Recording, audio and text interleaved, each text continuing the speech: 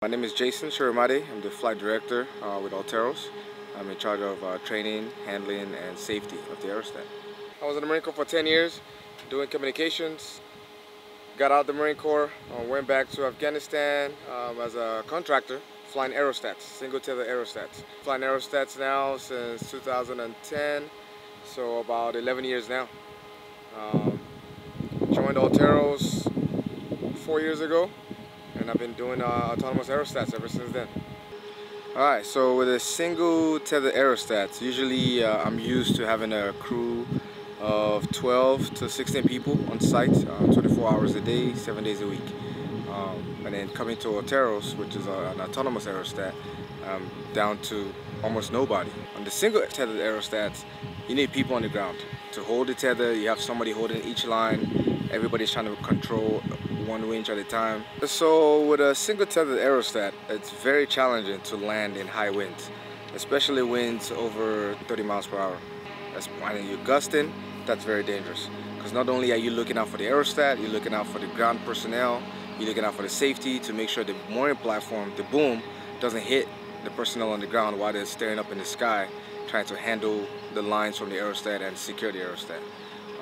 Altaeros aerostat, which is autonomous, you don't need any of these people on the ground. So we fly at much more higher wind speeds and recover at much more higher wind speeds. Traditional aerostats, at least looking at the one behind me, any aerostat of that size and below usually they tend not to fly or recover in winds higher than 30 miles per hour, which the one behind me definitely has exceeded that when it comes to launch, recovery, or flight.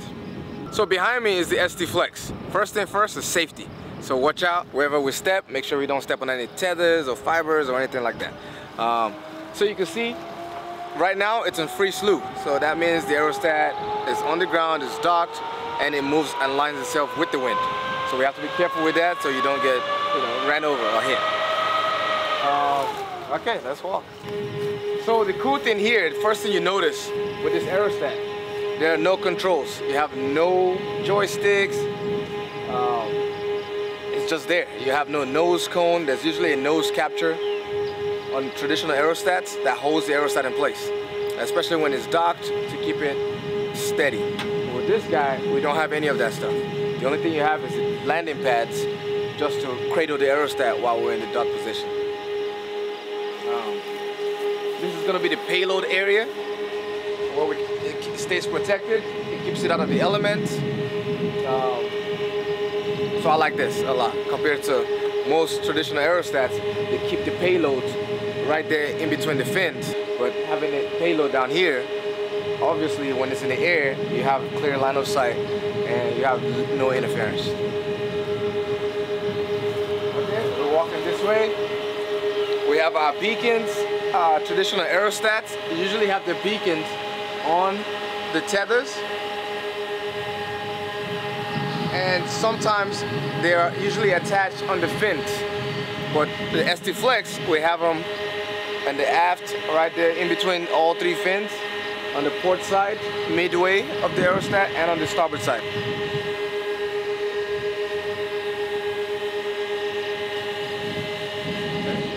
And then once we walk this way, we have an onboard on the ST Flex. We have an onboard generator for backup in case you lose power, and we can still supply continuous power for several hours all the way up the tether, especially when the aerostat is in flight, to keep all the airborne avionics working.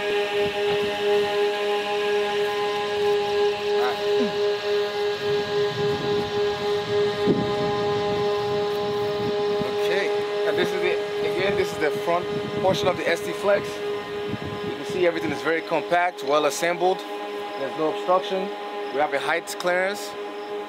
Traditional aerostats will have a big mast right here in the center, which is about maybe 20 feet up in the air, just trying to capture and hold the aerostat.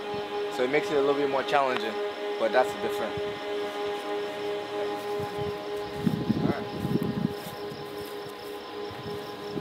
And another cool thing about the ST Flex, it can be hooked onto, it has this trailer, so it's mobile, so it helps for quick assembly and quick setup. So here on the ST Flex, we have, as you can see, we have three winches. We have the port, the starboard, and the aft. The port and starboard are going to be our strength tethers, and they're very well marked because we're a cell phone tower. We're simulating being a cell phone tower, so we have them orange and white, and it makes it more visible in the air for pilots and just less obstruction in the sky, as well as with the beacons. And if you walk this way,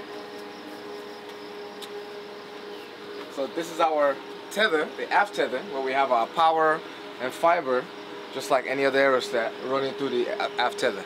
Traditional aerostats, that's the only thing holding the aerostat in the air. That is why they can't fly through those high winds, because at a certain point, too much tension, too much winds, you could break the fiber inside and you could lose the aerostat. It could cut off the whole tether and you lose the aerostat. Downdrafts, updrafts, and blowbacks, huge problems for a traditional aerostat. When a traditional aerostat gets a downdraft, it pushes down on the aerostat pitches up, you have slack tether. So the tether could lay on the ground for 4 or 5 feet at a time, depending on how bad it is. You have power going through this tether, and that becomes a safety hazard. Altaeros aerostat, we're always on multiple tethers. That helps us fly through the bad winds, higher winds, all kind of inclement weather, and we have more accuracy and control of the aerostat. Another advantage with the ST Flex, those two tethers, the orange and white ones on the port and starboard, helps us for redundancy, as well as keeping the aerostat stable in flight and when it comes to docking in those higher winds.